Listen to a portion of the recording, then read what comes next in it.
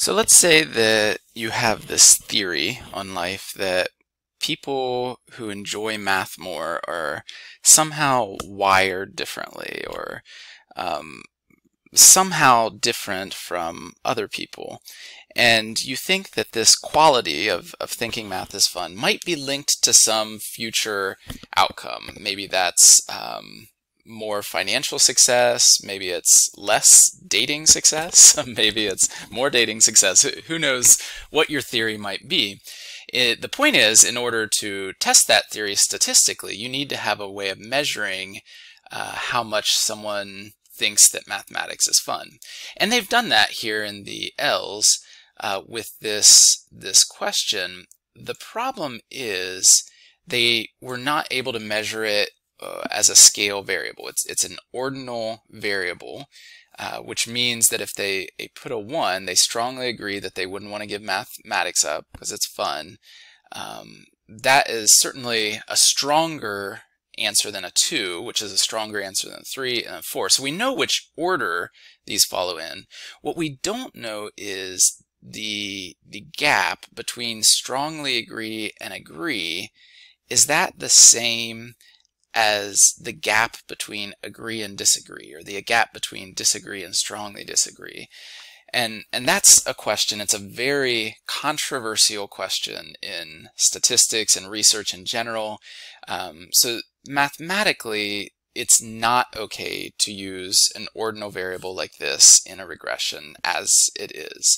And so you will have many statisticians very opposed to using variables like this in a correlation in a regression. On the other hand, if you go to research articles in most fields, you will see this all over the place being used freely.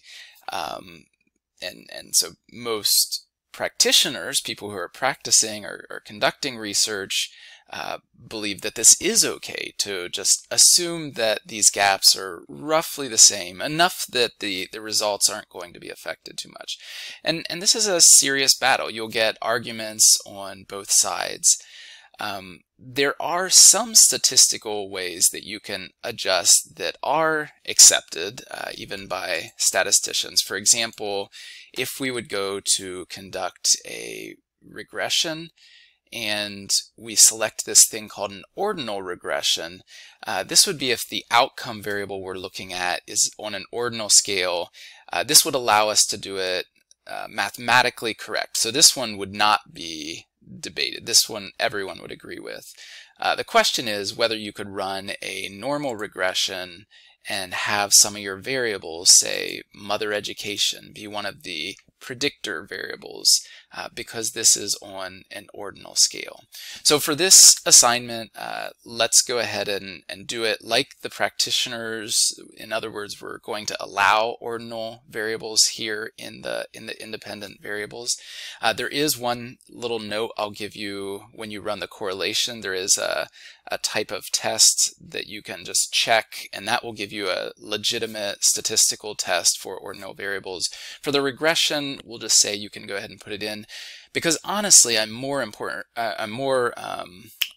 concerned with whether or not you can interpret the variables and what their meaning is in plain English at this point. And then the thing to know is if you do that, you should just put in a line that say there is some limitation here in that I used an ordinal variable in the regression, and this assumes an equal interval between the responses, or something. Just make sure that you mention that there is a limitation there and that you're aware of that limitation.